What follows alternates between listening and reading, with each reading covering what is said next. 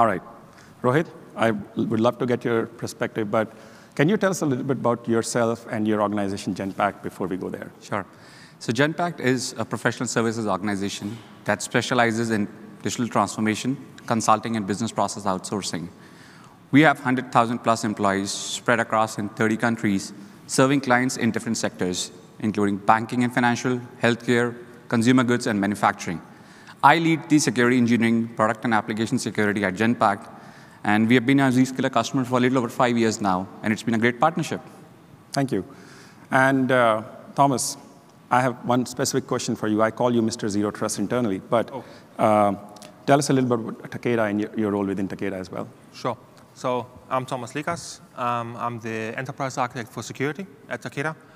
Among my many activities, I'm very much involved in Zero Trust, yes, as part of a larger transformational theme and activity. Transformation is very important for Takeda. As you can see, we're quite old as a company. We're founded over 240 years ago. We're a Japanese company, but with a true global footprint, right?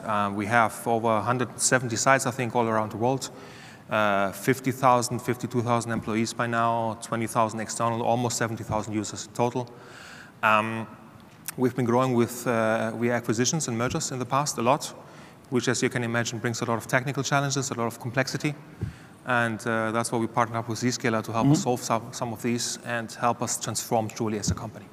All right, Rohit, you and I have talked about, like, you run security operations and you work with ZI and ZPA both. So from your perspective, something like packet captures, which is important in a SOC playbook, how do you see that fitting in your overall playbook with what we are rolling out? So packet capture will help us to solve 4 tactical operational challenges. To start with, first is network traffic analysis.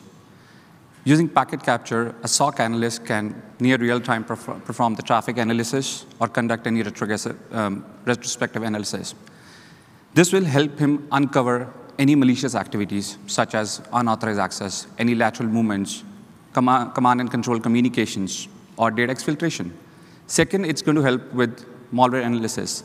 A SOC analyst could use a packet capture to perform the malware analysis. It'll help him to understand the behavior of the malware, understand the origin of the malware, and how it interacts with the system. Third, it helps with threat hunting. Packet capture helps us to uncover known and unknown security threats and helps us to identify a potential indicator of compromise that has not been identified by any other security technologies. Lastly, it helps with forensic investigations.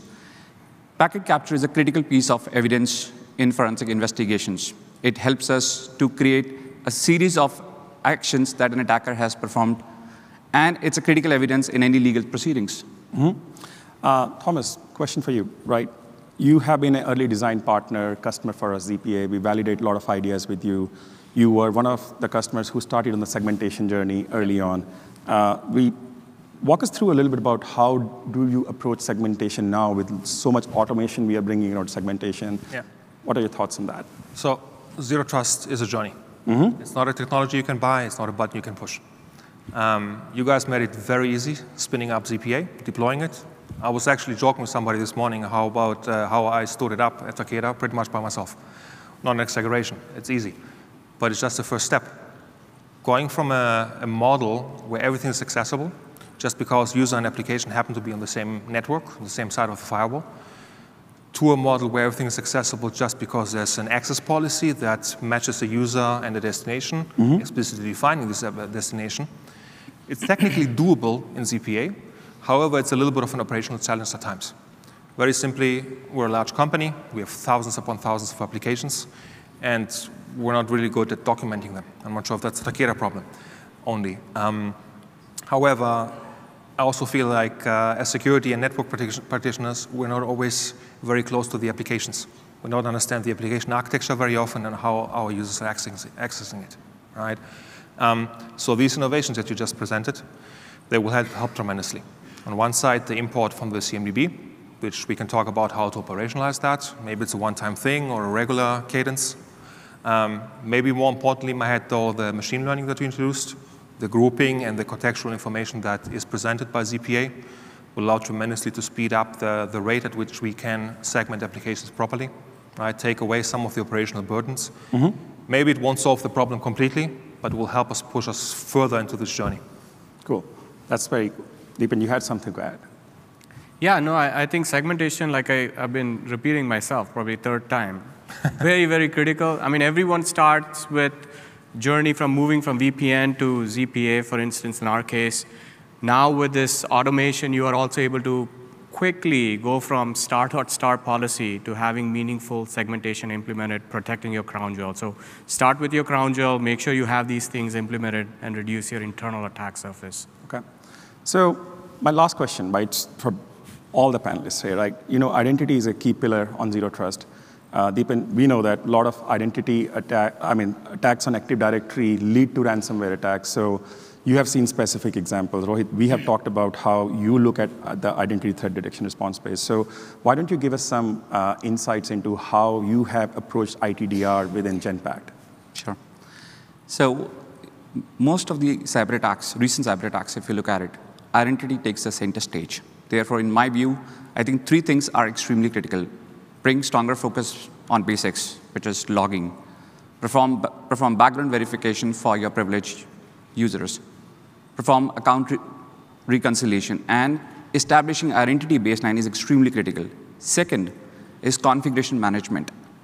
Like Deepan mentioned, AD is one of the crown jewels for any organization. Maintain AD hygiene by monitoring for riskier configurations. Example, constrained delegation, GPP password exposure, or look for vulnerable certificates within your environment. Third, stop pass the hash, golden ticket, and Kerberos roasting attacks. Some of these are very hard to detect, but can be solved by applying simple mitigations like increasing password complexity. Create a choke point by restricting access to your domain controllers from your Bastion host or your privileged access management system. Monitor for your service accounts. And lastly, disable legacy protocols like NTLM. Okay.